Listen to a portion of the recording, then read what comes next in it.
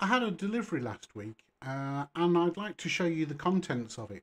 Now, I would say this isn't going to be a technical video and it's definitely not going to be an unboxing. However, this product is an interesting product and I think you'll find it interesting too. So it's a little analyzer. It's called a Nano VNA and basically it tests your antennas amongst a load of other things, which I'm not going to go into. I think most people will use this device simply for testing antennas for resonance tuning and SWR. So there you go. Let's get into it and see how it works.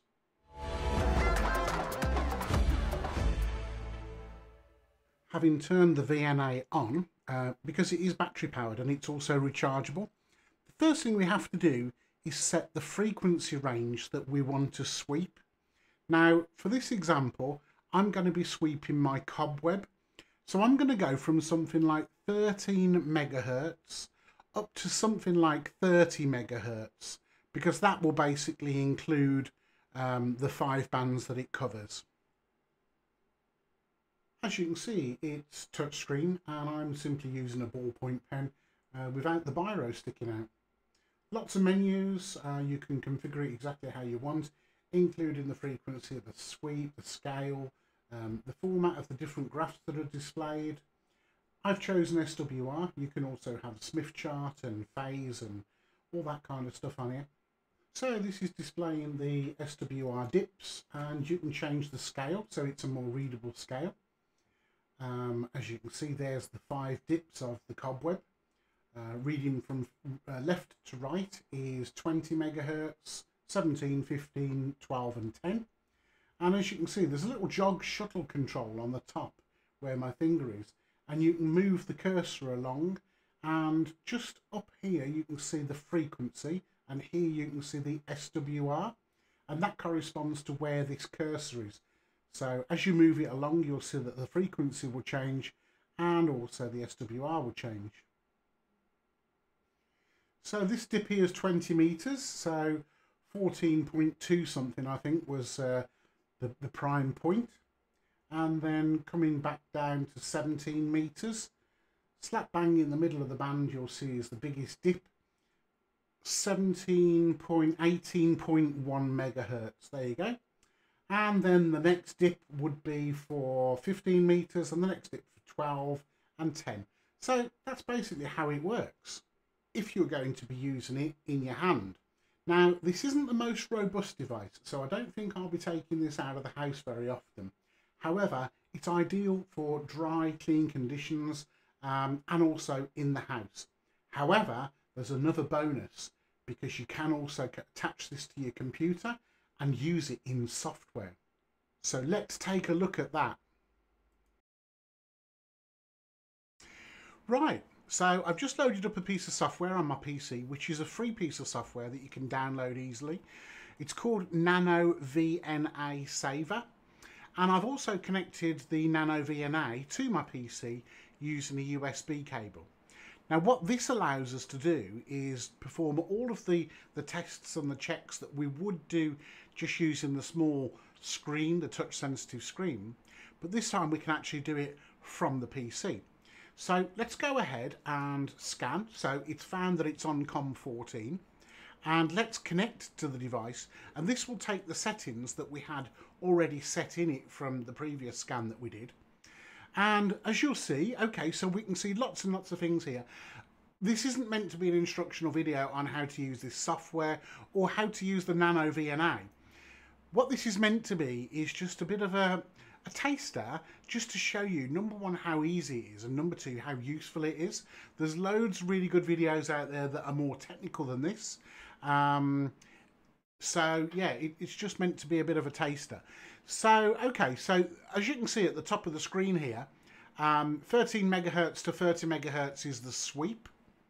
Now this is doing it in one segment, which is 170 kilohertz steps. So if I show you here, that's a step, okay? Now that's fine, but you can make it tighter. You can make it more accurate. So if we wanted it to be like a third of that, so this is now in 56 kilohertz steps, that will just rescan it and you'll see the graph form. So now we've got the ability, instead of it being 156k steps, now we've got it the ability to be a lot smaller increments, so we can be a lot more accurate. What can I show you? Right, let's just go down here to the display setup. We can turn on dark mode if you want, okay? That may allow us to see it easier, or it may not. We can change the colour of the actual sweep graph. So, for instance, there it is green, and that would look quite good if it was in a dark mode, okay? Let's just change that back, because let's put it on black, and let's turn off dark mode. Okay, so that's nice and easy to see. We don't have to see the lines. We can just literally see the plots. I like to see the lines because it makes it easier. What else can I show you? At the moment, this is set up only to show the VSWR, but we've got the ability to display 6 different plots down here. So, for instance, you could have it displaying also the return loss as well, side by side. And in addition to that, we could have it displaying the polar plot, okay, or even the Smith chart. There you go. So you can decide how you want it to look. However, I think most of us that are going to use this, if you're anything like me, you're literally going to have it on VSWR and that's it. So in its most simple state, it can look like that. Now these horizontal lines, I've put these on here because I again like it to show me kind of key steps in terms of VSWR. So this is 1.5 to 1, this is 2 to 1, and this is 3 to 1, okay? And you turn those on here, so I've added those myself. The bands, again, I've got the bands displayed on here. Let's just change the colour so you can see it. So this defines the bands in the UK, but again, you can actually change that, and you can change the upper and lower part of each band. So you've got freedom to do that, but very easily you can actually see that there's the curve, and my cobweb on 14 megahertz, which is 20 meters, is well within less than 2.0 to 1 ratio of SWR. So I'm quite happy with that. If I want to see, what I'm using at the moment is, you can probably see here on the screen, this is the little marker, and I'm using the left and right arrows to go down.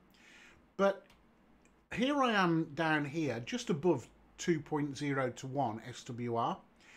But if I wanted to actually see what that was, I could click here, show data, and then this one here, marker 1, which is this red one, I can very easily see that where I am at the moment, which is 14.0132 megahertz, the SWR is 2.194 to 1.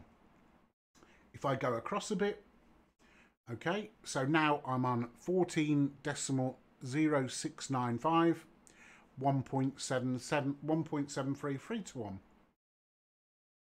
Okay, and again, there's the low point. 1.238 to 1 is 14.1821 megahertz. Okay, so we can see that 20 meters is a good band for my cobweb. Let's carry on going down, all the way down to 17.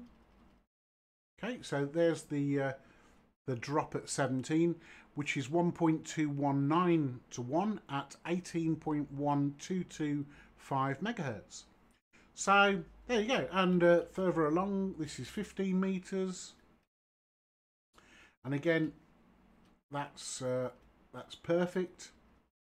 I can see that the drop there is 1.453 to 1 at 21.162 megahertz. The only one that potentially needs a little bit of help is 12 meters. But in saying that, it's all below 3 to 1. And most of it is below 2 to 1. So no great problem there.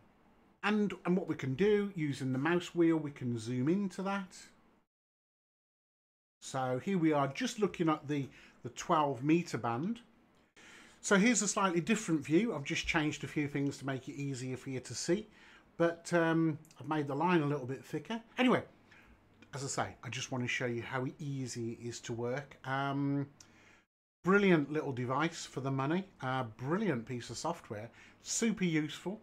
And yeah, I'm enjoying it. So I just wanted to share that with you. Great. Well, I hope you enjoyed that video. And if you did, please don't forget to press the like button. And maybe you'd also like to tell your friends about it. Any comments that you've got, please feel free. Just pop them in the box below. And maybe you'd like to take a look at some of the other videos that I've made over the last few years. Just nip over to the channel and you'll see that there's loads and loads and loads on there, all about amateur radio. So yeah, please feel free to take a look. And if you like what you see, don't forget to subscribe and tick that little bell button as well. And that will keep you advised on when new releases come out. Okay, for now, thank you very much for watching and 7-3. Bye-bye.